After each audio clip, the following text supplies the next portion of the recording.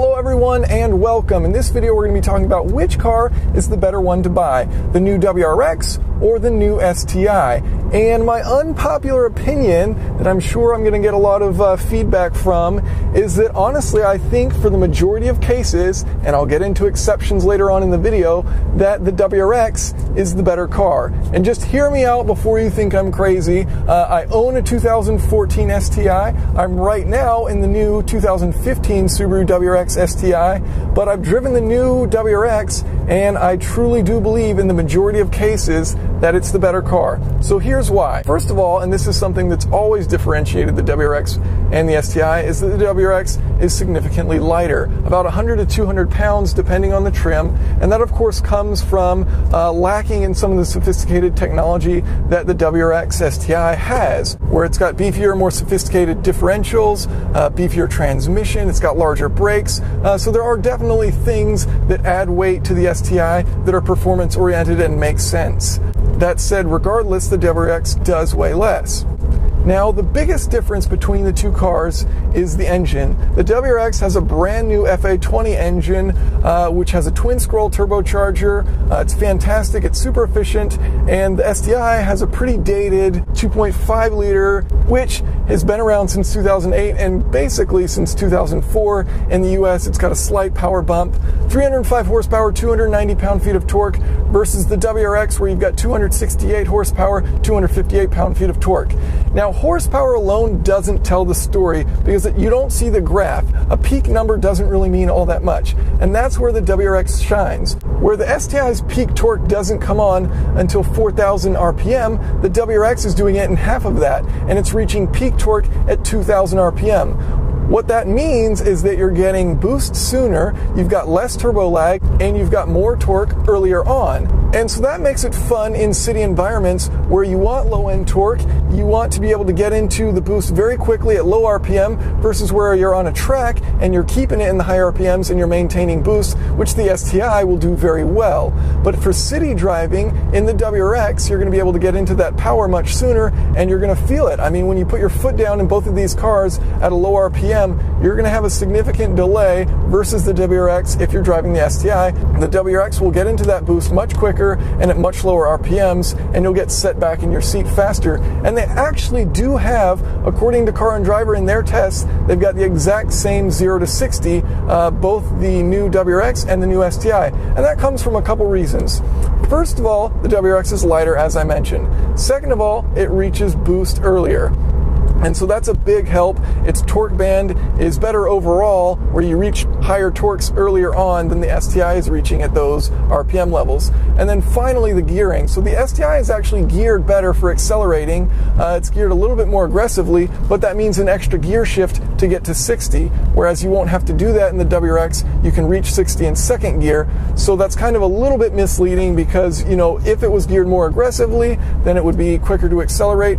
But because it reaches 60 within that gearing, you've got two shifts within the STI, which you have to go through, so you have that time delay, which is associated with the gear shifts. And because it's a manual, you know, it's actually a decent amount of time. Okay, moving on, I did mention that the engine is more efficient, and so perhaps you don't care about fuel economy, perhaps you have enough money where that's not a concern to you, and perhaps, you know, the environmental consequences don't matter to you, and perhaps, you know, the fact that a car that's more efficient is going to be getting more power down to the ground, maybe through its drivetrain, you know, less losses, maybe that doesn't matter to you. But, you know, one thing that I think is kind of important is the fact that your range is reduced with the STI. Both the WRX and the STI have the same size gas tank, 15.9 gallons. And the difference is the WRX has a highway rating of 28, and I've been able to achieve 35 in it, and the STI has a rating of 23, and I've been able to achieve around 26 in it. What this means is that the new STI of all the cars I've ever tested has the shortest range of any of the vehicles. So that means you're going to the gas tank more often. It's about 350 miles if you're purely on the highway, just cruising at a good, you know, 60 to 70 miles per hour. Versus in the WRX, you've got an additional 80 to 100 miles or so in there that you can keep going. And so I think that plays a big role because it's kind of just convenient to have a larger tank or a tank that gets you further distances, especially just because they're the same, and yet this has significantly worse fuel economy. And so it's very apparent, you know, when you're driving, you watch the needle move every time you go for a drive. And this even has one less gallon than the previous generation STI. Okay, so now I've seemingly bashed the STI over the WRX, and I don't want to make it seem like this isn't a great car, because honestly, it's phenomenal. It's got a lot of sophisticated technology that the WRX doesn't have: limited slip differentials front and rear, a driver-controlled center differential, it's got a stiffer chassis and stiffer springs and shocks, it has better brakes, and it has wider tires. So it is a better handling vehicle without a doubt. Is it $8,000 worth better? I don't necessarily think so. And the biggest thing I think is that because you can get into peak torque so much earlier on in the WRX than in the STI, and you have reduced turbo lag, it just makes sense for more people, because in most daily driving situations, you're going to want good torque on the low end. Now that said, if you plan on taking your vehicle to the track, I think the STI is the clear choice.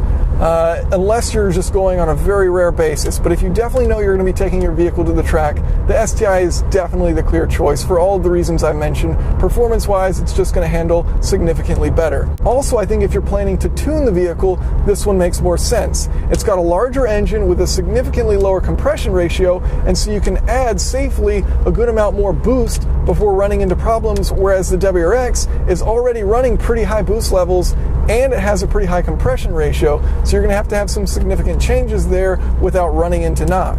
So if you fall into the category where you'd like to take your vehicle to the track, or you'd like to significantly modify your vehicle, I think the STI is the better base to start with, as it's just really going to perform and outshine against that WRX on a track and when it comes to tuning.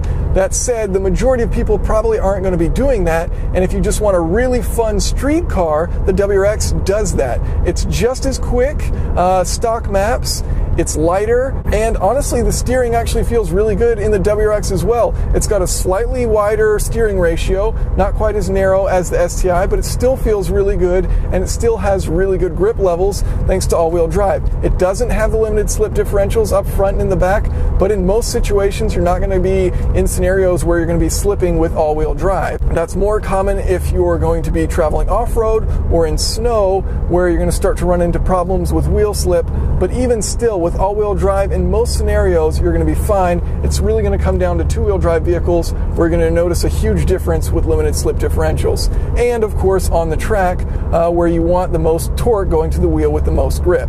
Now, I think the biggest difference from a driving perspective on public roads is that the WRX experiences a decent amount of rev hang where the STI does not. So shifting in the STI is going to be quicker and smoother because the throttle drops faster when you press in the clutch. In the WRX, it hangs for a little bit and you've got to wait for it to drop if you want a smooth engagement. Otherwise, you can shift quickly, it's just not going to be as smooth. So that's a definite advantage that the STI has over the WRX when it comes to shifting gears. So those are my thoughts. For the majority of people, the WRX is the car for you. It's going to save you money, it's lighter, and it reaches peak torques faster, and it's just as quick as the STI. If you're more performance oriented, you want to get out there on the track and thrash it for a bit, the STI is definitely the car for you. It's just set up for that environment so well. So thank you guys for watching, and if you have any questions or comments, feel free to leave them below.